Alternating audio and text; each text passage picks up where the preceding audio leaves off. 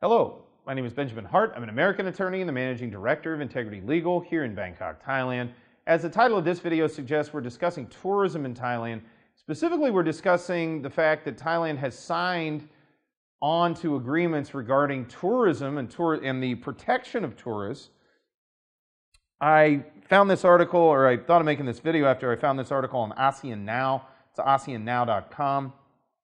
Article is titled, Thai Tourist Police Explain Their Role as the Country Commits to the Protection and Welfare of Tourists. Quoting directly, INN revealed that Thailand is now a signatory to the International Code for the Protection of Tourists, ICPT, and has been promoted by the World Tourism Council. Quoting further, they have promised to work towards ensuring the safety of all tourists and building tourism confidence. So, yeah, I'd never even heard of this thing before I read that.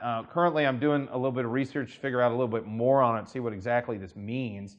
You know, there are those that could say, well, it's kind of a fluff piece. They basically, you know, they went ahead and signed a document that's, you know, it's sort of a document that's promulgated by an international organization, and it doesn't have any real impact on the law. Maybe, maybe not. I doubt it has any fundamental impact on jurisprudence in Thailand, but I think what it does evidence is the fact that Thailand is very, very keen on getting tourists back. You know, that, as noted in other videos, you know, depending on the numbers you look at, it's either 18 or 20% of total GDP comes from tourism.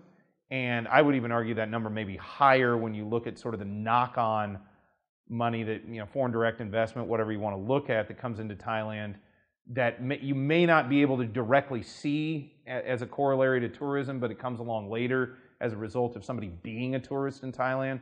So again, hard to quantify, but took a major hit the last 2.5 years.